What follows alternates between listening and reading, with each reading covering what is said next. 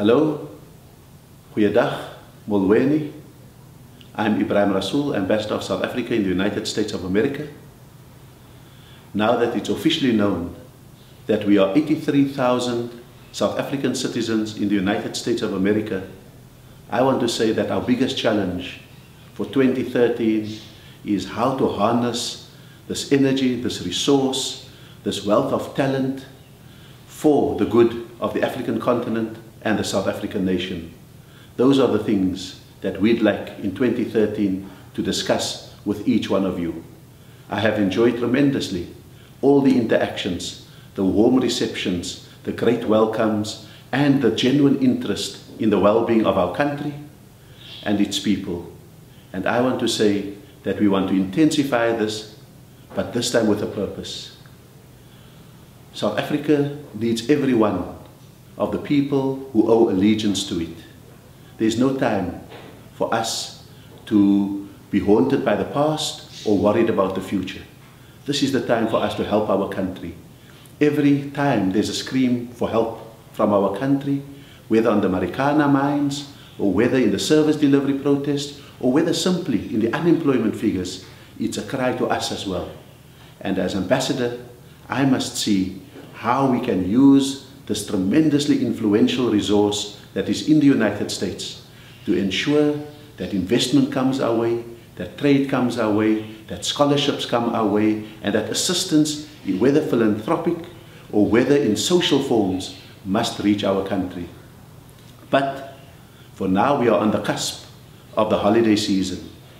Many will be celebrating Christmas, everyone will be celebrating New Year's Day, and we'll genuinely just try to get some South African spirit in the cold of the United States or in the foreign climate that we know all over this country. I want to say that our holiday season has already started with a big bang. The Springboks have just come from a victorious tour of the United Kingdom and Ireland. The South African Proteas have just destroyed Australia in the cricket match, and what that says is it's great to be South African. And therefore, you, as members of global South Africans, must understand that we may have left our shores, but we have not left our hearts behind, that we are here with that.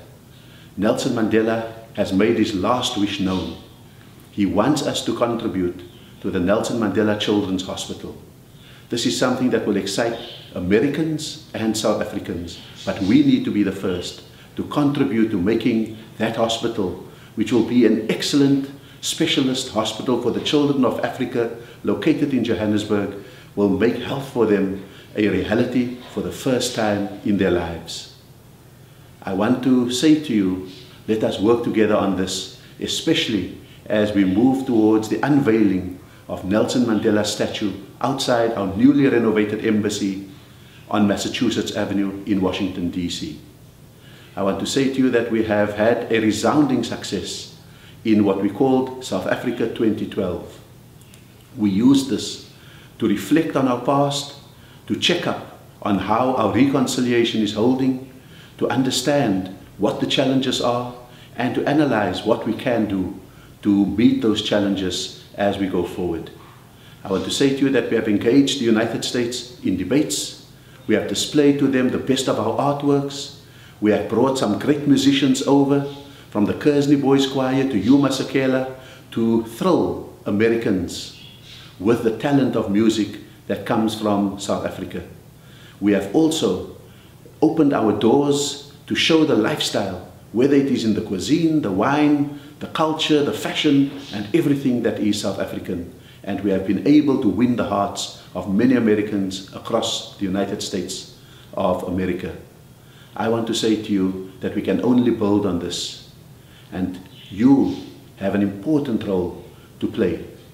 Your children must nurture the memory of South Africa, and they must grow up always with one foot firmly on the African continent. We can help with that. We can hold each other's hands, and we can use this holiday period to reflect on the great values that we have engendered through hardships and recently through greater ease. But we must give that not only to our children, but give that to every citizen we come in contact with. It is that unique thing that we have called Ubuntu that can transform the world. The world has never been so much in need of the things that have made us successful, and you can play a role. And only people who are free, who are guilt-free, people who have talent, and people who have the will to move forward, as South Africans have proven to be, only we can make that breakthrough in the world. So happy holidays, but as we would say in South Africa, without any reservation, Merry Christmas and a Happy New Year.